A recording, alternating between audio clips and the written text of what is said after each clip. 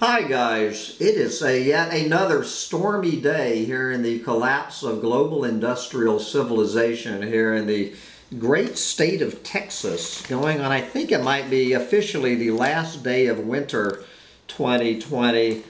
And this is Sam Mitchell, and you have stumbled into Collapse Chronicles. But this week, as you're probably aware by now, we're doing a special feature called Coronavirus Chronicles, where I am interviewing, I think, 22 people from across the collapse spectrum for their input on the effects of coronavirus on global industrial civilization. And it is finally time to hear from a relative youngster. I think everyone I have spoken to so far has been at least 60 years old. I hope I didn't just insult somebody, one or two of you, but we're bringing back on the show, I am thrilled to have back on this young man. We're going to go over to Portugal, and we're going to talk to, he calls himself a student of overpopulation issues and sustainability, and I'm going to try to get through this name one more time, Joao Abegao. And so, Joao, come on and say hi to the folks, and we're going to dive right into this 20-minute or so conversation. Hello, everyone, and thank you, Sam, for having me back. Okay, so as I'm sure as the state in Portugal, as everywhere else, there is one story on this planet, and that is the coronavirus. So we're going to go through these 8 questions and get the Portuguese experience of corona. We're going all over the planet this week. So we're going to start off with your essay question, and then we're going to break this down a little bit more. So in your opinion, Joao, is the coronavirus, could it be the trigger for the collapse of global industrial civilization, and why or why not? So I don't think, first of all, it's important to state that at this point we are just discussing impressions, not facts, as the papers will come out in the coming months and probably years about the coronavirus. But on my perspective, I don't think it will be the trigger for the collapse of civilization, but it will be a very big disruptor. Which means that we have a chance here to try and reboot some part of the system, as those are the main discussions right now around the coronavirus and its impacts. Define your term really big disruption.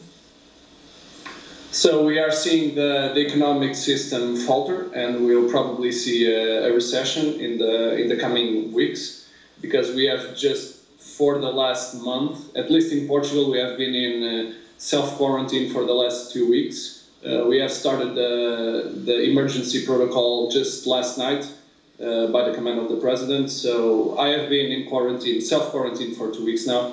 And I understand in this point that we are just using the top of resources that we have managed to gather in supermarkets, in companies. At some point, for example, Portugal only produces about 15% of the food for its population. So we are utterly dependent on the United European Union at this moment. So if this situation of disruption continues for a long time, and if borders close, we will lose that autonomy, and that will be a very big problem if you're not a farmer, if you don't have the subsistence means. So we have a disruption in the way that people are living their lives, in companies, small, medium companies that are closing, that need injection of capital. So that in itself, people being at home, not feeling well with social distancing, that is a very big disruption for the way of life that we have gotten used to it. So what do you mean by an emergency protocol, and starting last night in Portugal? What does that translate to? We are still delineating that. It will be more clear in a couple of hours. So our president is now with the government, and they are having reunions online, and we are still trying to figure out what that means. But it will probably not go into a mandatory curfew. But we are seeing now that you can only leave your house to go and shop for the essentials, exercise only with someone that is in your house. So you can go in pairs, I think. You can go out and with your dog, for example. So it's really putting people in a quarantine. Until this point, it was a voluntary protocol, and from today forward, I think it will be mandatory. But we are still delineating those points. Yeah, you're hearing this more and more all over the country. So as long as we're talking about this, let me jump ahead a couple of questions, and then we'll backtrack. So, do you think the reaction that you just described, what's going on in Portugal, and I know it's been going on since Sunday next door to you in Spain, and probably starting in Austin, Texas. Do you think the official response by government do you think it's overblown? Do you think it's not enough? Or do you think that it's about right doing what you can expect government to do for something like this? So I think that the government and the country started too late. We should have just initiated a global, trying to keep the virus from exiting China. That should have been the main activity back in January. Now in March, we are seeing the virus as a pandemic. We can see that all of the governments and countries are always a step behind, basically. And we see many differences. For example, in the UK, they had a totally different plan from ours in Portugal. My university, for example, was one of the first to close doors already almost 2 weeks ago.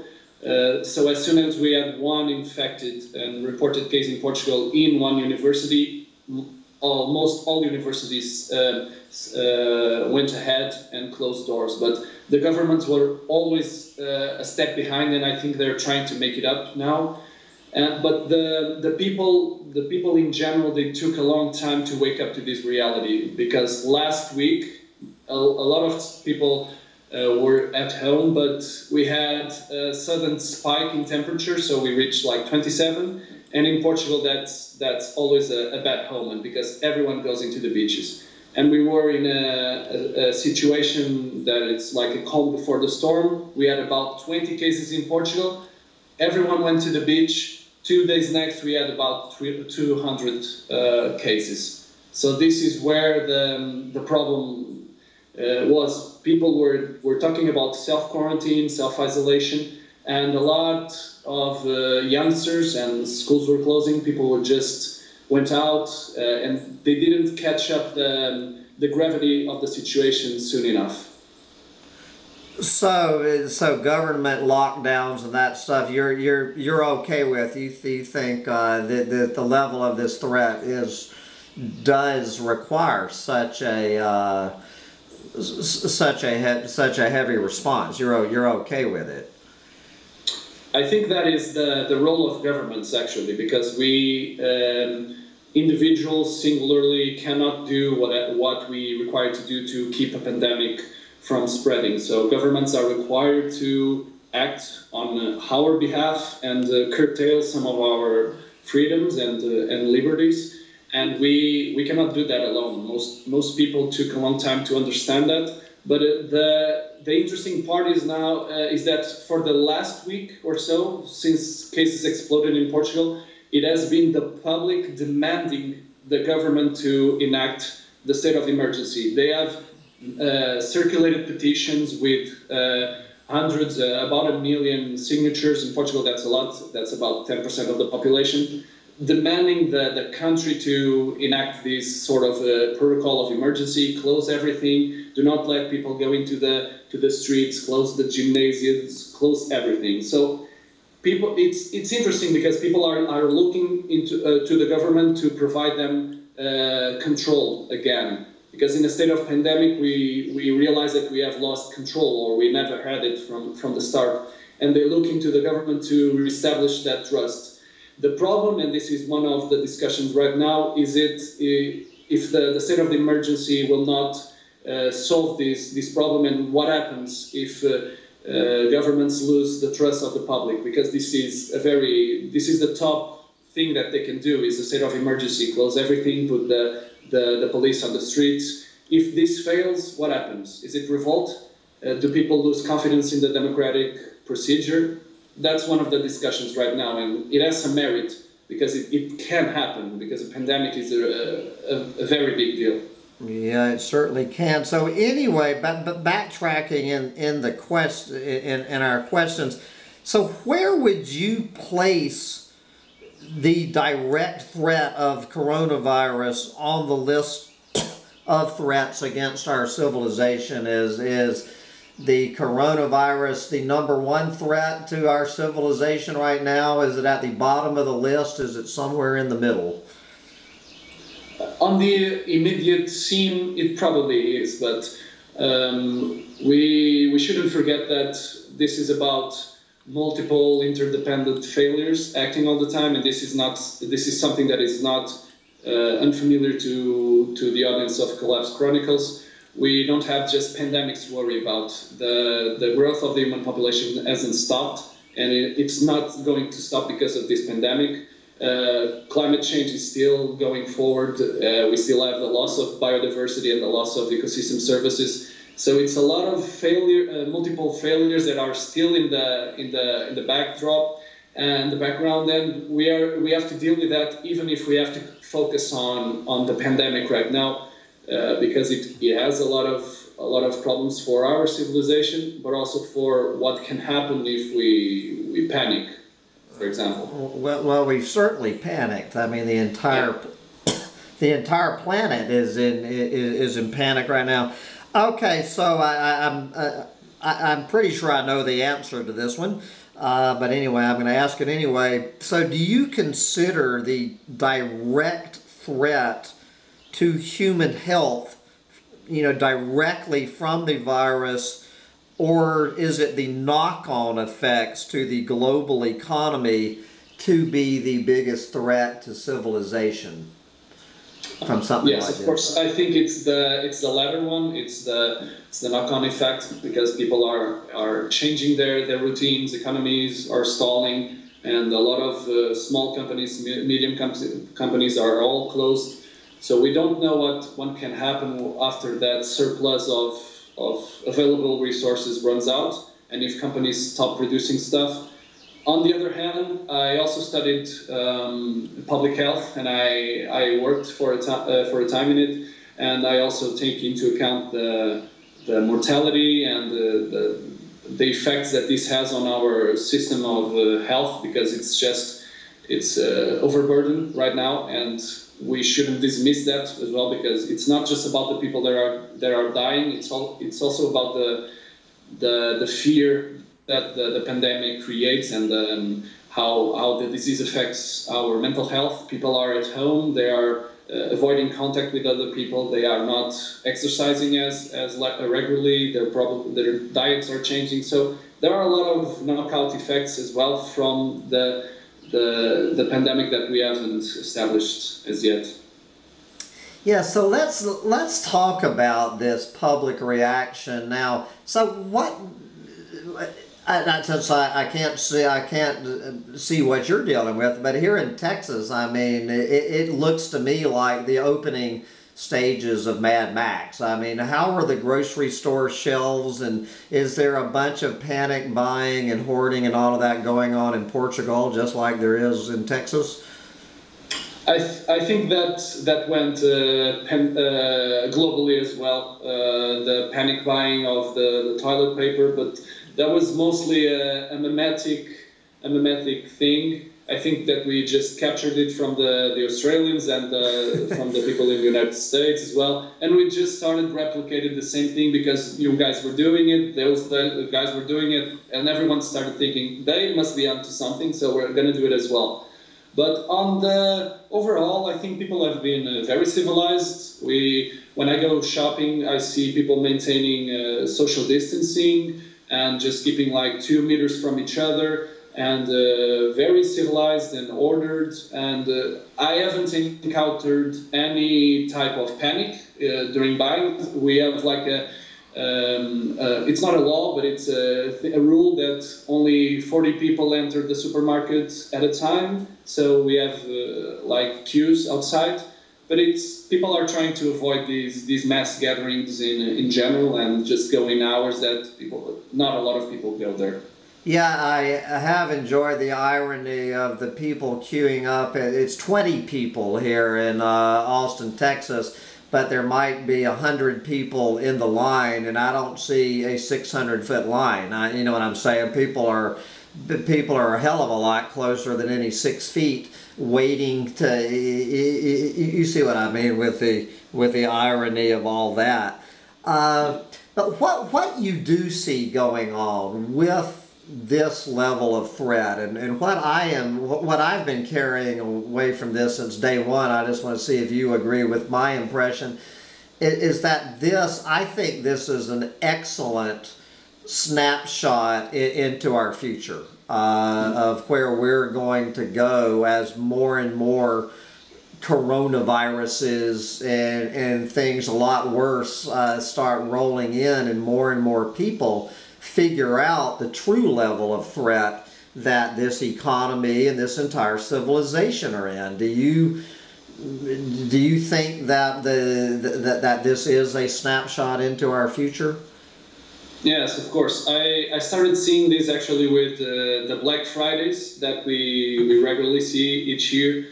On that day, just people panicking and ordering in those supermarkets. And if people do that over TVs and PlayStations, what are they going to do when they run out of food and water? And people are trying to just support their family.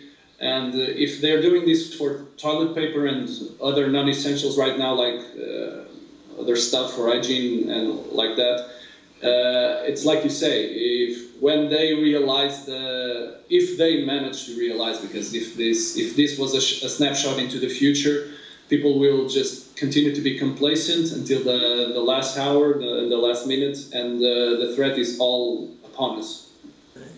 Yeah, well, there's different levels that are going to form. Then when does it get to the point that people are going to start defending their own territories? What's going on, especially in Texas, probably leading the pack, is gun sales and ammo sales going through the roof. Over here, at least in the U.S., where you can just go into a store. I could go in to a store right now and buy an AR-15 right here in Austin, Texas, and I guarantee you I would be waiting in a long line to do it. Yeah, you're at the epicenter of that. Fortunately, I don't think we have that here in Portugal. But we see those news about the panic buying of guns in the United States here. But yeah, it's getting pretty weird. Is it safe to say that you see bigger threats coming down the pipe? You're 30 years old. I'm 60. By the time you're my age, in the year 2050, how many more coronaviruses and worse are you going to see by the time you're my age?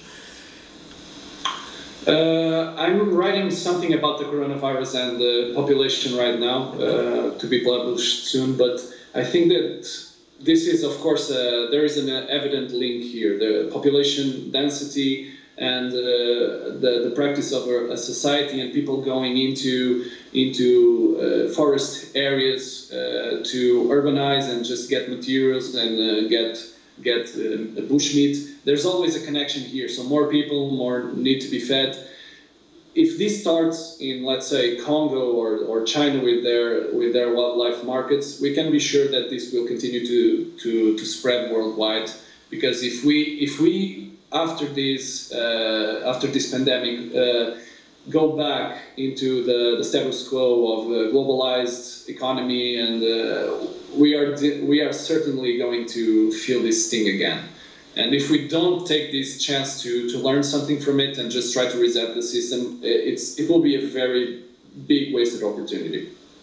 And so what is your level of optimism that enough of humanity is going to learn that lesson from this episode, or is it going right back to business as usual as we just learn to roll coronavirus into everything else we have to worry about? Well, I'm in the pessimistic team, I'm afraid, but I'm talking with friends and colleagues and seeing what are they thinking about the future, and what I'm seeing is that they are already planning vacations into a time when they expect not to have coronavirus around. So it's all back to the start.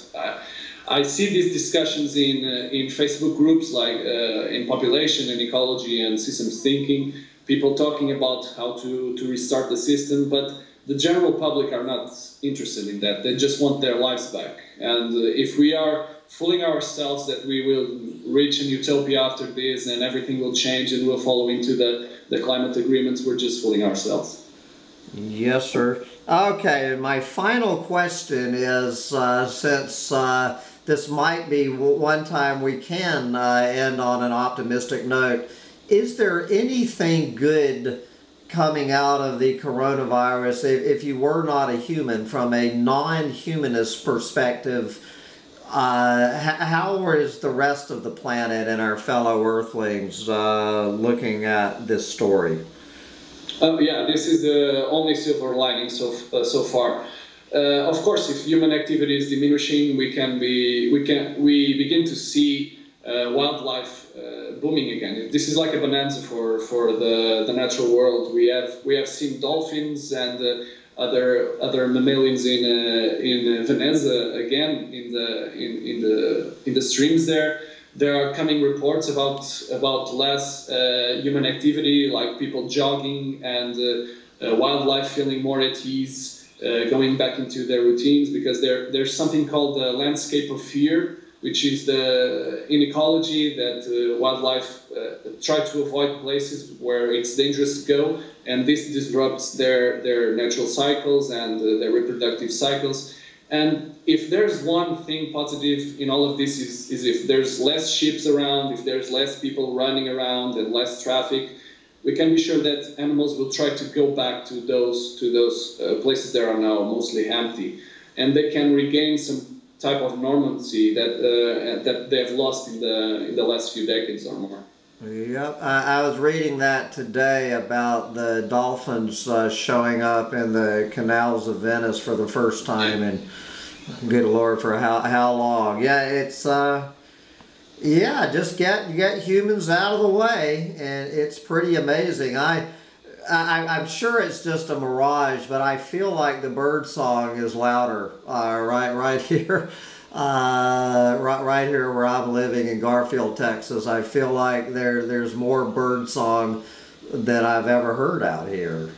So anyway, let the birds sing on. But Joao Abegao, we really appreciate you coming on and sharing your thoughts with us on the Coronavirus Chronicles.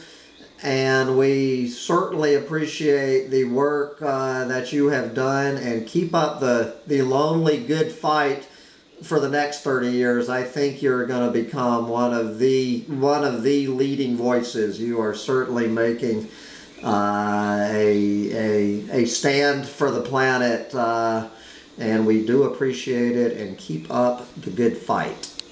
Thank you, Sam. Bye, guys.